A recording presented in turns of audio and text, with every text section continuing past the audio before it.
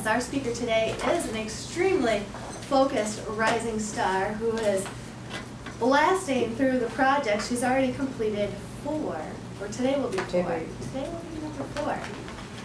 We have learned that Cheryl is a compassionate care mentor and coach, and she has shared many personal life stories with us and many skills and abilities for us to share with our own family members and to take into our own practice in daily life.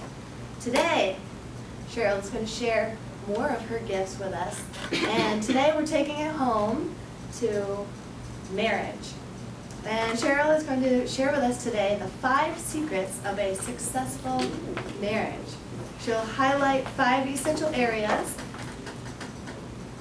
all tied with project number 2, which is organize your speech.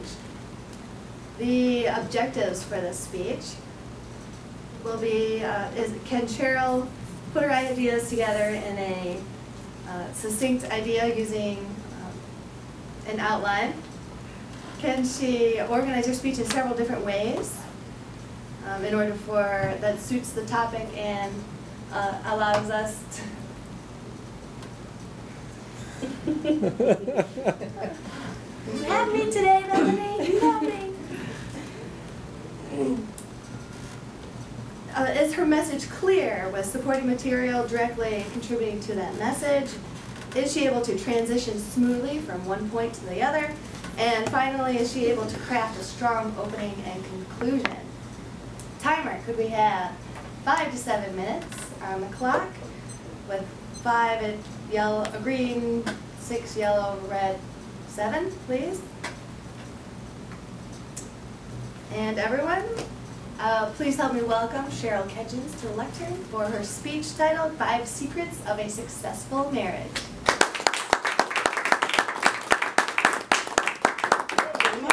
Thank you. Good morning, everyone. Good morning. Today, I'm going to share a secret with you. 5 key things that you need for a successful marriage. How many of you are married? Can I see some hands? How many of you would like to stay married? Wonderful. The first key, or the first secret to a successful marriage, one of you has a little piece of paper in front of you, and I think it might be Cheryl. Can you share with me what the first secret to a successful marriage is? Trust and respect. Trust and respect. Can you also tell me, in your own words, what trust and respect means to you in marriage? Just a brief. Got you on the spot. To me, trust and respect in a marriage will mean mainly trusting that person, and that they're, I guess, not always interviewing, interrogating them, trusting that they're doing the right thing, and also respecting them and being respectful, and I don't know. Well said, well said. Better than I could do. That's really good. Trust and respect in a marriage is essential. It is the foundation of a marriage. You have to begin with trust and respect. If you don't have that, you have no foundation to build a marriage on. You have to understand that when that person goes out the door, you're going to trust that they have the integrity, the character of the person that you married, you fell in love with, and now they walk out that door, and you're going to hope that they behave in such a manner that they will not jeopardize your relationship. So if you don't have that, and you're always questioning or second guessing that other person, you're not going to have anything. So you have to respect them as their character and them as a person. Secret number 2, communication. Number 1 thing usually in the breaking of a marriage, the lack of communication. You have to talk. Women use more words than men, so we talk a lot. So talk, talk, talk. If you communicate, you can probably solve almost everything in your marriage. Any situation that comes up, whether it's raising your children, your religious beliefs, if they differ from each other, all those things can be settled just by communicating. Opening your mouths and just saying what it is you want the other person to understand. None of us is inside of the other person's head. We have no clue what Jeff might be thinking, or Carl might be thinking, or Bethany might be thinking, or Joy might be thinking, or Doug. No one else knows what's in your head but you. So you have to convey that to your partner. What do I know about a successful marriage and staying married? I've been married 40 years. Okay? So I know, yeah, I know. I look 20, right? No, hardly. But anyway, I've been married 40 years. So I know some of the things that are required in a successful marriage and how and why you want to stay married to that person. Because marriage is ever changing and you have to grow with that person. But anyway, you got to communicate about everything that takes place in that marriage. Secret number 3, finances. You have to talk about money. It's that awesome little thing that people like to, you know, not deal with. You're always going to have a spender. You're always going to have a saver. In my marriage, my husband, when we started out our marriage, he was a spender. So I had a problem with that. You know, we didn't discuss things. We didn't communicate. So he was off buying expensive suits and stuff like that for work without discussing with me what impact that may have on me. You know, so he's going to Furman's and he's going to Jacobson's. The stores are not here anymore, but he's going there and shopping and buying these high-end suits.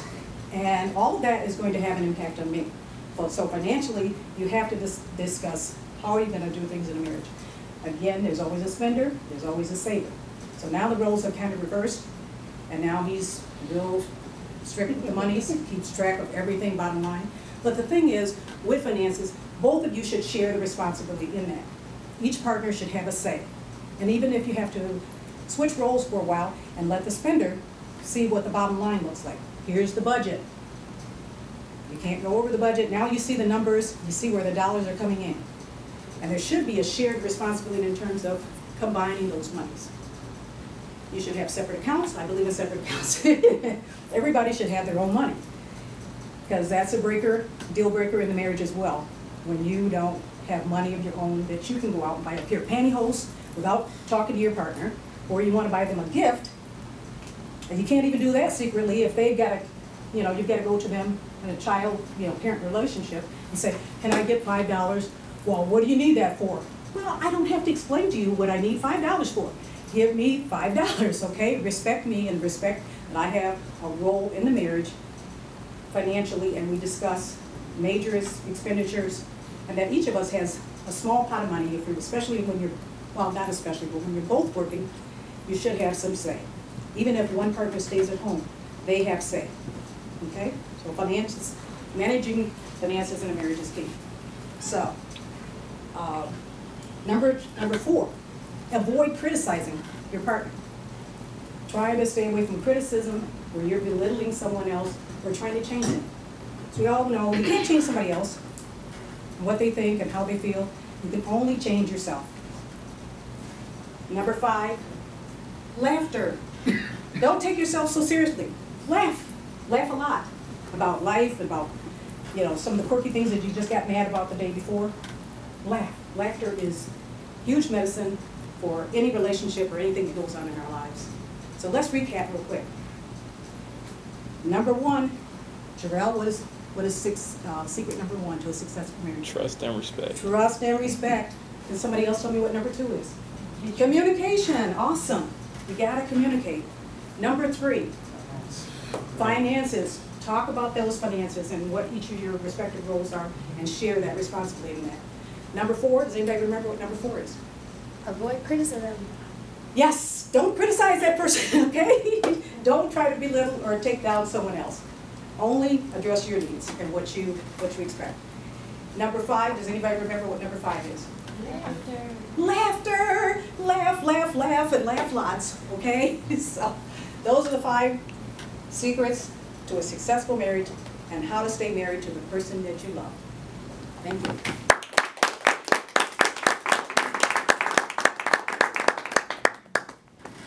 Thank you, Cheryl.